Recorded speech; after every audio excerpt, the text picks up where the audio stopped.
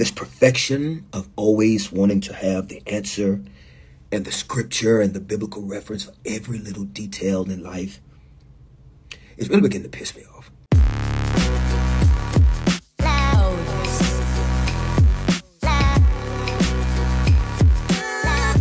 So Kirk Franklin is speaking out and using his words, not mine, y'all forgive me, but he says that he's beginning to get pissed off. And the reason why that's happening and the reason why we should address is because it's also something that a large number of people are also expressing the same thing. So I want to go ahead and delve into this because there's something that needs to be brought up. It's vitally important, not just for those who are fans of Kirk, also for those who do not like Kirk Franklin. This is something that I think the entire body ought to hear. So let's go and listen to this. So, hey, it is 11:30 on the East Coast. I'm a little tired, a little sleepy. So there's no telling what I'm about to say. Well, that's number one. You probably ought to not do it like that. You probably, if it's late at night and you're bothered or frustrated, you probably ought to go ahead and think about what it is you're going to say, so you don't say things the wrong way. Just, think things through like an adult should do. I think that we got to reconsider this goal of making everything so pretty and wrapped in this pretty bow. Every time somebody is a Christian, they want to try to talk in ways, well, God did this. It's like this perfection of always wanting to have the answer and the scripture and the biblical reference for every little detail in life is really beginning to piss me off. Why? Okay, it's really beginning to piss you off. Why? Let's listen more and what he's saying. Ladies and gentlemen, if you feel this way, and there are a lot of folks that do feel this way, not kind of what Kirk's saying, but on their own, there's a huge problem. When I say a huge problem, I'm talking about a gigantic problem with this.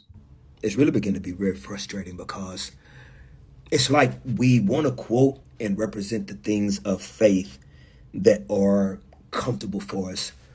But again, when you're talking about a book that's full of liars, adulterers, whoremongers, murderers, thieves, like nobody in the Bible was pretty. Nobody in the Bible had this clean, pretty life. But in real time, y'all keep wanting to make everything so pretty and so packaged well that it's like,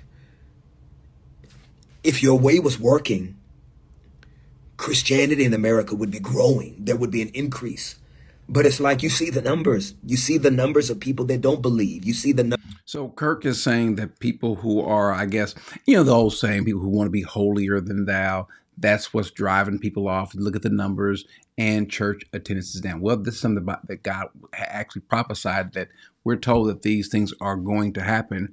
But he's blaming it, I think, on the wrong thing. We're going to flesh it out a little bit. Let's just let him speak a little bit more. The numbers of people that are leaving, but y'all still want to keep holding on to the fact that y'all are like experts in the text, in the Aramaic, in the Greek, and the Hebrew, instead of realizing that everything in Christianity is not going to be wrapped in a perfect bow. Life is not fair, and life is not easy. It was not easy in the text.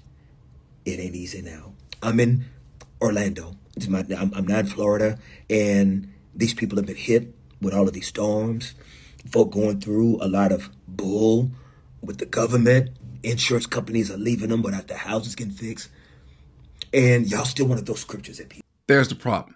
He has a problem when someone is going through that, someone who, I guess, tries to speak a word to them runs to the text. Now, I'll be honest, there are times where the wrong person is trying to speak. They don't know how to comfort people, and so they might use scriptures and they use them kind of in a rough fashion and ends up hurting people. Well, that's not the scripture, that's the person. And so what he's speaking about, listen, you have it all wrong. Kirk, let me tell you, because I can speak from experience. People know who this cup is. This is my cup. We call him Joey. Joey has been with me since 2007.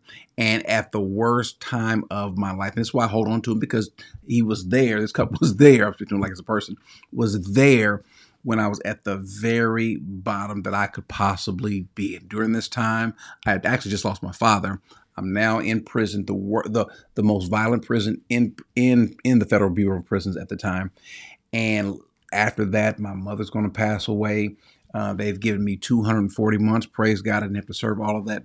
But I know what it's like to be down and in the worst situations possible. And Kirk, do you know what comforted me?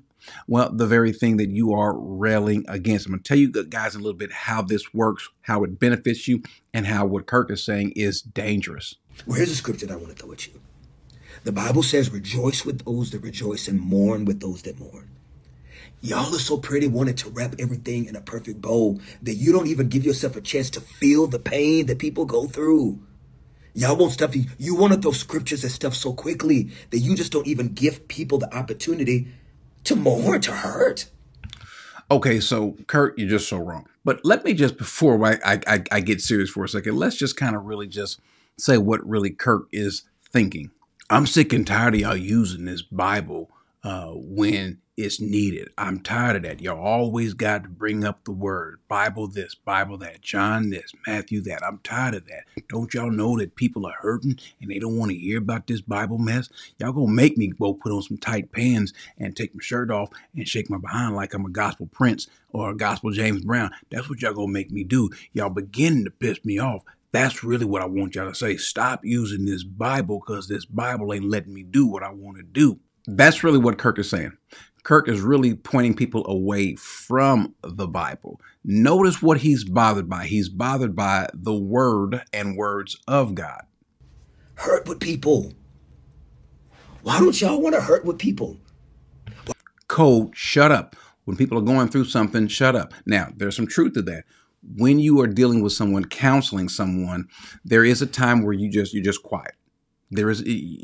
Person's crying, you cry with them without question. But to say or to assume or to tell people, stay away from the word, move away from the word, don't give them the word. Well, I'm going to show in the scriptures where Kirk is 100% wrong. As a matter of fact, he's demonically wrong. Why don't y'all want to feel the agony of what our species goes through as humans? Folk are going through, bro. And y'all want to be so quick to just keep throwing all of these bibliocentric ideals at people instead of going, man, I can't even imagine how that mama feels having to bury her third child. Bro, y'all gotta help me. Y'all gotta help me. Stop trying to make Christianity so perfect and pretty and let it be ugly when it's time to be ugly. Job's life was ugly. Job's life was ugly. Paul's life in prison was ugly. David's baby dying after his adulterous relationship with Bathsheba, that was ugly. So you think about Job, you think about Paul, you think about David. What did they do? What did they do at their very worst? Who did they turn to? They turned to God. Let me just say this, and this is important. Who you turn to at your hour of need in your worst says a lot about you, says a lot about what's in your heart, who's in your heart. There are people that ultimately end up turning to God, but only after going through their friends or to some sort of secular counselor, to the doctor, or whomever else, even to the church without first going to God. They might end up going to the church and having the church be kind of a proxy, a go-between for them to God. Well, what you ought to do is go to God. And the issue is who you turn to is who has been comforting you the most, who you trust the most. At my very worst, I did not turn to anything else or anyone else. I turned to the Lord, primarily because I had no other choice. And what I mean by I have no other choice, I recognize that there's nothing or no one that can comfort me like him. I didn't first seek counsel of anyone else. Now, did I go and seek counsel did I speak to other people? Sure. But the first one that I turned to was the Lord. And when I was down, what did I do while I was turning to the Lord?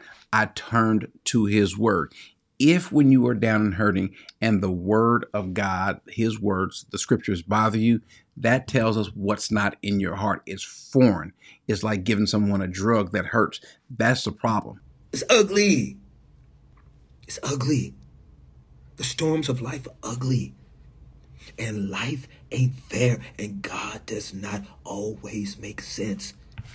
There's some truth to that also as well. But when it doesn't make sense, what should you do? What did Jesus say? He says, "Come unto me, all you who are weary and heavy laden, and I will give you rest." You have to come to him. Take my yoke upon you and learn of me. Now, the word learn is not the same word that we use for learning. It's this word, the mathete, which is that you are finding out about me. You're spending time with me, for I am gentle and humble in heart, and you will find rest for your souls. Well, how do we know that? Well, we find that and we know that in his word. Kirk, this is why you should never push people away. When someone is giving the word, maybe they're giving it to someone or using it inartfully or kind of harshly, but the issue isn't the word. The issue might be the person who's given the word, but the word is what you need. Well, in Philippians, look what it says.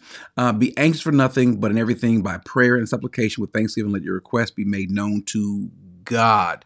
That's who you go to. That's who you turn to. And the peace of God, which surpasses all comprehension or understanding, will guard your hearts and your minds in Christ Jesus. Finally, brethren, and notice what he says, Kirk.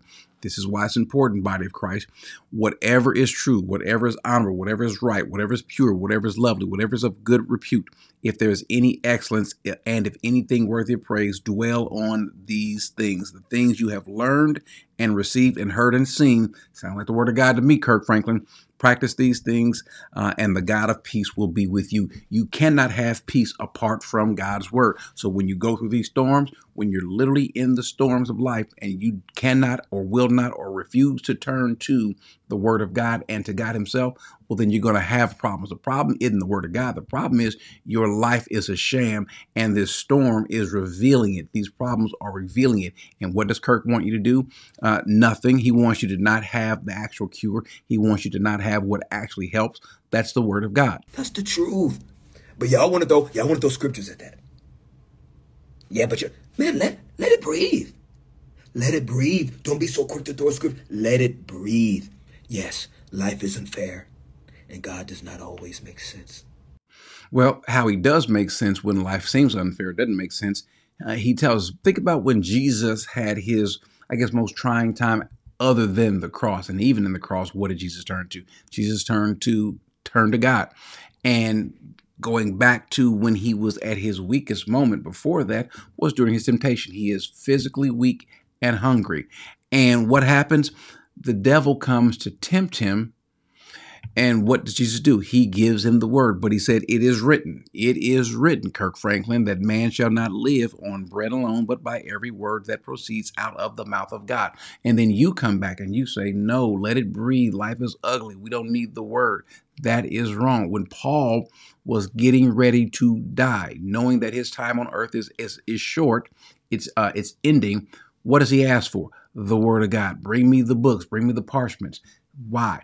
As a matter of fact, what does he tell us to focus on? Even when false teachings come around and false teachers, he says to beware of these false teachers, but make sure that you listen to the word of God, to sound doctrine. People are going to move away from that. That's why Paul also says in Colossians 3:16, let the word of Christ richly dwell within you with all wisdom, teaching, admonishing one another with psalms and hymns and spiritual songs, singing with thankfulness in your heart to God. And so that's why this is important. Kirk, you are giving people the wrong idea. You are teaching them wrong. And there are a lot of people that when they go through something, I get it. You go through something, you don't want to hear it. I get that. Well, who are those people that don't want to hear it? In many cases, they're not saved. In many cases, they think they are and are not. If this is you, if you're going through something and the last thing that you want to hear is the word of God, or if the word of God is irritating to you, it means it's not familiar. It's not at home with you. You're not comfortable with you. And so it could be possible that this particular storm is a way that God is reminding you of that you should have these alarms going off, that something is missing. How is it that other people are going through these same things who call themselves Christian and they seem to have joy? That's how you know you have faith. Faith is exemplified when you go through these particular storms. Think about it, an actual true storm. When the disciples were in the boat with Jesus, what was their focus? The storm. Jesus is literally there with them. He wasn't their focus. And that's why Jesus got up, not only after rebuking the winds and the waves, rebukes them and says, it's as though you have no faith. Why? Because I'm literally right here with you and you're focused on those things. And could you imagine if Peter would have said, well, Lord, we don't want to hear all that. We're going through something. Care us not that we perish. Obviously he does, but Jesus, we don't want to hear the word. All you guys have is the word, the Greek, the Hebrew, the Aramaic. We don't want, I just want to let me rage, let me scream. Well, no. How about you heal? How about you grow closer to him? Because guess what? These storms are as Paul says, these light and momentary afflictions. Um, that's what they are. They're light and they're momentary. We are trying to get people ready for their final destination, be it heaven, hopefully not hell. And how do you know so? By placing your faith in Christ. And if you have done so, it is going to be the word of God that is going to comfort you. And maybe Kirk Franklin can't be a witness, but I know there's a lot of folks out there that are listening right now that can testify that, yeah, that has been my source of comfort. Not your songs, not something else, not my friends, not money, not food, but it's been the word of God. That is true peace. As he says, the peace that surpasses all understanding. Amen.